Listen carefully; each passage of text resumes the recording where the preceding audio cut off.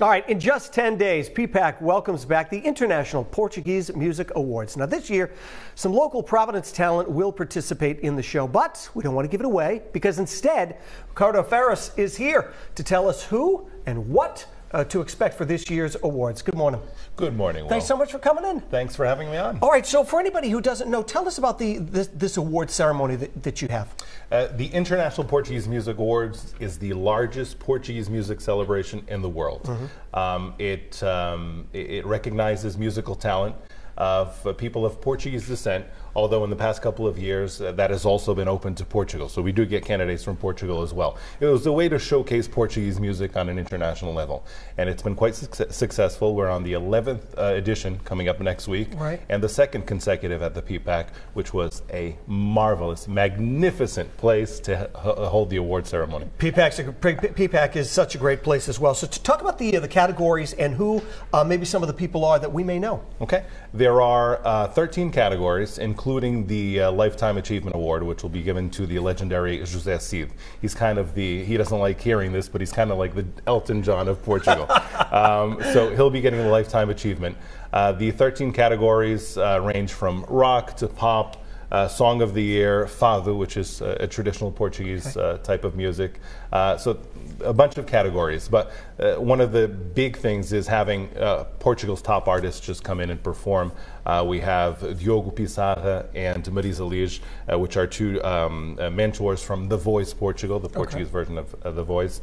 I will be co-hosting with Daniela Rua, who was the star of NCIS Los Angeles, which is right here on Channel 12. And Toy, Era Toxica, which is a local Portuguese-American rock band.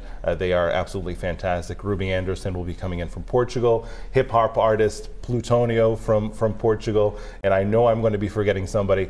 Pedro Abrinhosa, which is another one of Portugal's top stars. Well, that's such a great thing because obviously, I mean, there's such a large Portuguese community here in Rhode Island and obviously Massachusetts, Fall River area. It's great to have all these folks coming in and be celebrated. Absolutely, and this is internationally televised as well. Last year, Governor Dan McKee was there with us. He watched the whole show, right, which was surprising.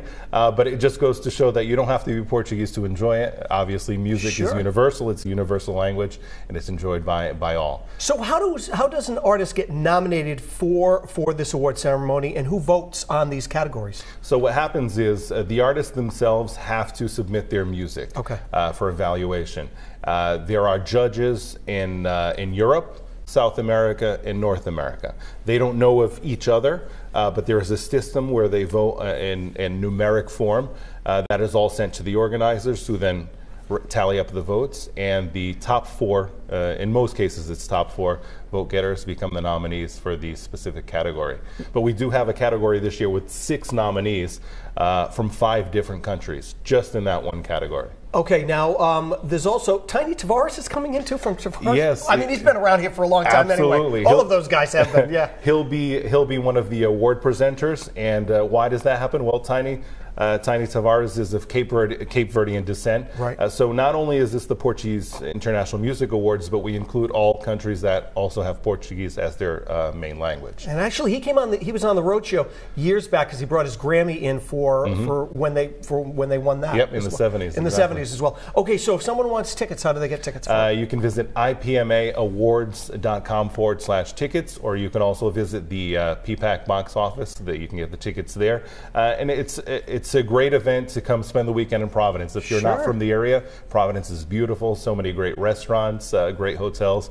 Come on by and spend a weekend with us. And celebrate too. What is it like putting together a show like this? It's one thing doing it when everybody's here, not too far away, but you're bringing in people from all over the world too. It's absolute madness, and all of that responsibility. In a fun way. It truly is a fun way. But it's 365 days of work, and it's in the hands of Jose Xavier and David Saraiva, which are the organizers of this event. And it's sleepless nights. I bet it is. A lot of logistics, a lot of contacts, last minute changes, all of that is in the equation. Well, it's great. It sounds like a great night. Thanks so much for coming in with us today. And if you would like to attend this year's awards, it is easy to purchase a ticket. To do so, just head on over to our website, rhodeshow.com.